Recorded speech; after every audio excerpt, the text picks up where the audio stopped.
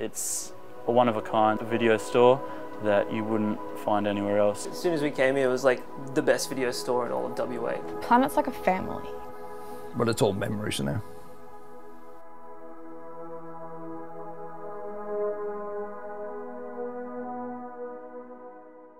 Oh, I've been coming to Planet since probably about 2001, and friends of mine basically recommended this as a place to find really obscure movies or classics, which I was really into, but I couldn't find at my local video library. Planet Video is probably just a place that everyone feels like they're a part of a community. And we just decided that we were going to get the best collection of film we could, on all levels, commercial, cult classic, festival. So we just bought, travelled over east, bought a lot of second-hand videos wherever we could get them, and built up a collection. We used to have the 24-hour fresh provisions across the street, and you would, and Planet was open really, really late as well. So it was kind of a place to hang out in. You would talk to the people who worked here. You would talk to other people who were coming here. It was kind of a meeting joint. Girls were kind enough to print off my rental history for me.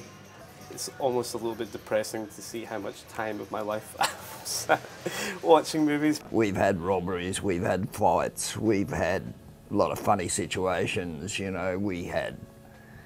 we used to hold hip-hop competitions when we had the corner, there were a lot of funny things happening. It was a very entertaining place to work, and people liked to work here because you didn't know what was going to happen next. And certainly we attracted a lot of left-of-centre crew. We used to get a lot of would-be gangsters in here buying up all these posters. You could always tell because they'd buy stacks of them, they had plenty of cash. I remember one guy, he was a good customer, I can't remember his name.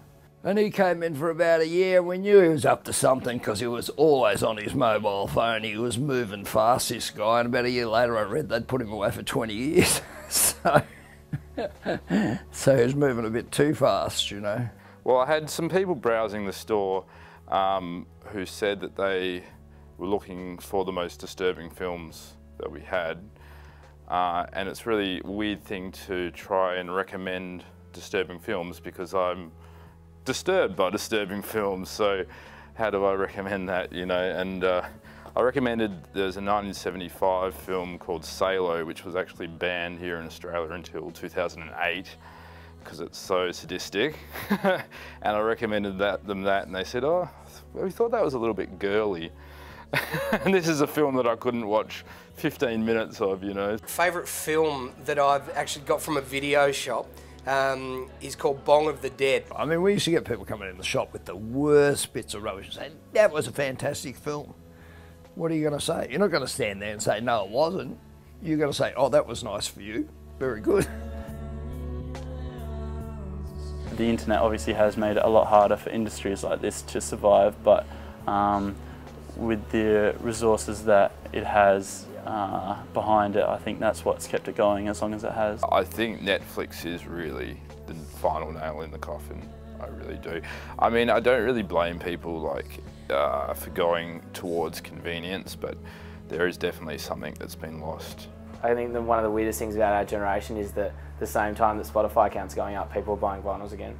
I think people are always going to want something physical, especially once everything starts being online. The greatest loss was definitely the fact that Planet was an icon. I mean, I went to the store as a kid. I remember being 5 and going to Planet Video, and it's just crazy knowing that heaps of people would come into the store, would be like, oh, well, we're closing, we're not selling our DVDs, and everyone would just be like, oh my gosh, really? You guys are closing? This place has been here for 25 years. I have had grown men, when I tell them the news, they're sort of almost break down a little bit in front of you, and that's really hard to see, just that it's meant so much to some people. People do say, oh my God, Planet's closed down, but when was the last time you rented a movie? But that's one of the factors. People lost the rental habit. They moved on to other forms of entertainment. And I think if you're in any form of hospitality or an entertainment game, you can't expect to be around forever because tastes change. I think DVD stores generally won't be around much longer. I mean, especially seeing as Planet's closed. Nothing stands still forever. I don't want to be the last bowling alley in town. To get 25 years out of a small business is pretty amazing. To get 25 years out of a business that always had technology coming at it was even more amazing. So yeah, it's sad, but it's inevitable. Anyone you speak to who's been coming here for a long time will feel that there's now going to be a gap in their life. It's really depressing seeing all the empty shelves now. The good thing about coming to a video store has always been that ability to walk through aisles and aisles of stories. I mean, to me, it's always been something about just being surrounded by hundreds of stories. That physical attachment as well is something that's important to humans, I believe.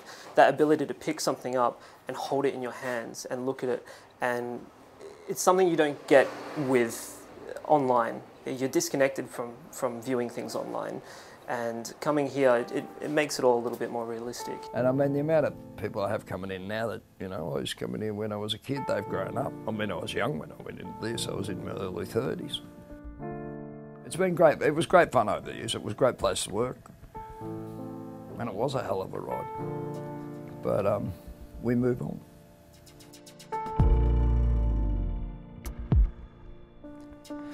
Where it starts, it ends. White as blind.